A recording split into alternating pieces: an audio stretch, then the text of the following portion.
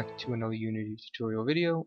Today we're going to go ahead and create our winning condition for our game along with our UI. So we left off where our board was completely randomized and we could flip all the cards and match them. So now what we want to do is determine when we win. So go ahead and open up your playmat, and we have this spot in our compare where we were printing out we got a match. So we're going to delete that, and what we want to do now is keep track of our points. So we're going to add two ints, the total points that we can get from this type of map, and the current points that we have. And these are going to be public. Okay, so total points is going to be assigned after we do our create card types. So the total point you can get from the board is the number of cards divided by 2. So total points equals cards dot count divided by 2. And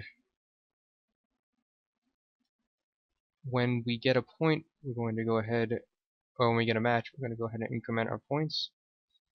Then we're going to check to see if our points is equal to total points. And then if they are equal, then we know that we have won. There are no more valid matches.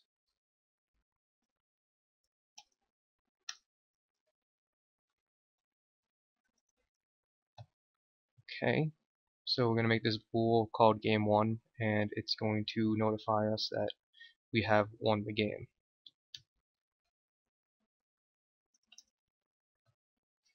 Alright,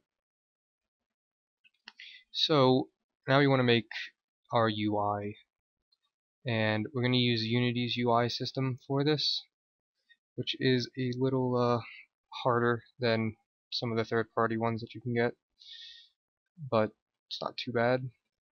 Start off by creating an empty game object, and we're going to call this the UI, and we're going to center this to 0, 0, 0.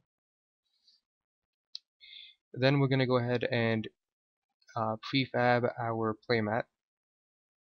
So just drag that into your prefab folder. We're going to go ahead and make a new script called UI, and we're going to attach our UI script to this. We're going to go ahead and delete the playmat from our hierarchy. Alright, let's open this up.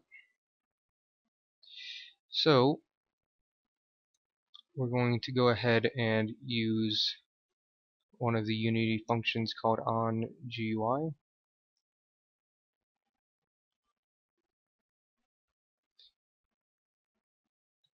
And we're going to need a enumeration for a state, menu, in-game, and options, which are the 3 types of menus we can have open. We will also have a public state, and we're going to start off in the menu. And then what we're going to do is we're going to have a switch statement to control which of our state UIs are seen. Menu, options, and then in game. Okay, each one of these is going to call a different function.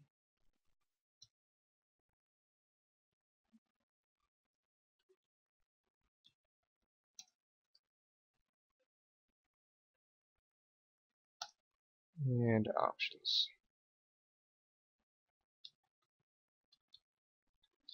Alright, and then we're going to call them depending on what state we're in.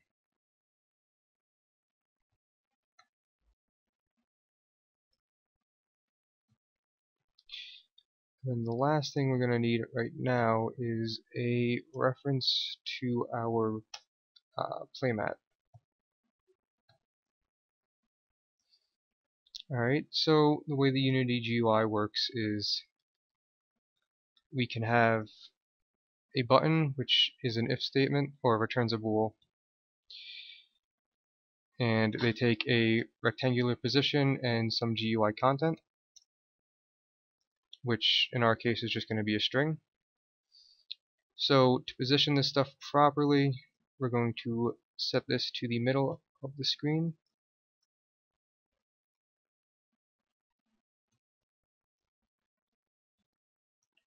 And our width is going to be 100, our height will be 30, and it will call out play game.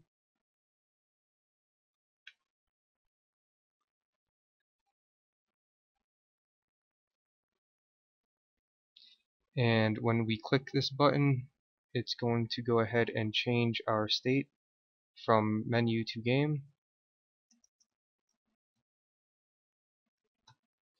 And then it is also going to instantiate our playmat.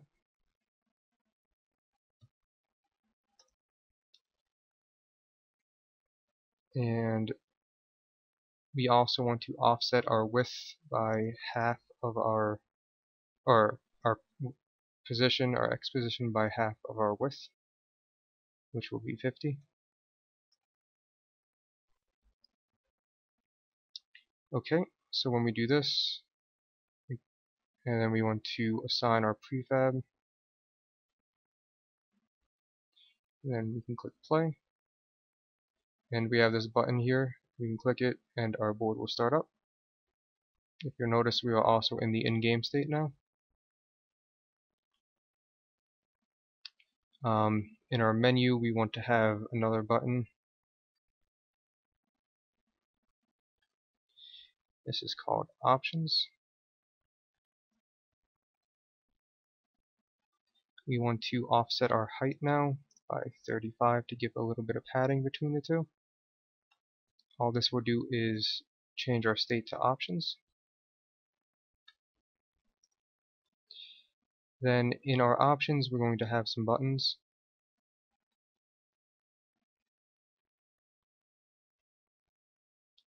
Four buttons. We will have back, easy, medium, and hard. And this will control our difficulty. And each one of these buttons will then change what difficulty we are currently in. The back button will change our state back to our menu. We will use our game settings .instance .set difficulty.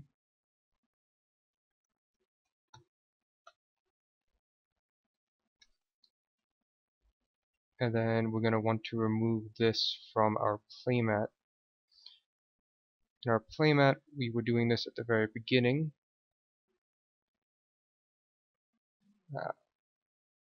Right here, which we no longer want to do. So we can delete that. Okay. So now we also want to know which button we clicked. So the way we're going to do this is we're going to create a color C, and this is going to equal a bool state or an if statement that's going to determine whether or not our game setting is this setting. So we can do this by saying game settings .instance .difficulty.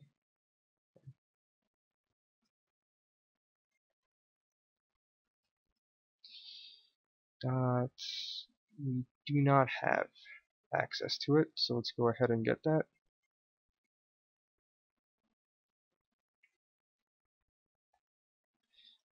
Change that to public. Back in our UI, we can now say difficulty. If this difficulty equals easy, the question mark, this is shorthand for writing an if statement, then we're going to return color dot green or red. Otherwise, it will be color dot green. So all this is an if statement. This is our true condition. This is our false condition. This is the comparison. Our difficulty equals this. And then after this, we want to say GUI dot color equals C. And then we're going to go ahead and copy this, paste it below, and then one more time. And then we're going to change this easy to medium, and then the easy to hard. And then that should handle our options buttons. So if we click play, we can go to options. Now we need to offset all of these. So we're going to go ahead and say plus 35,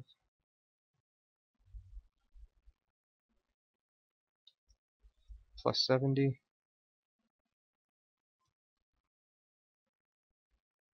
plus 105.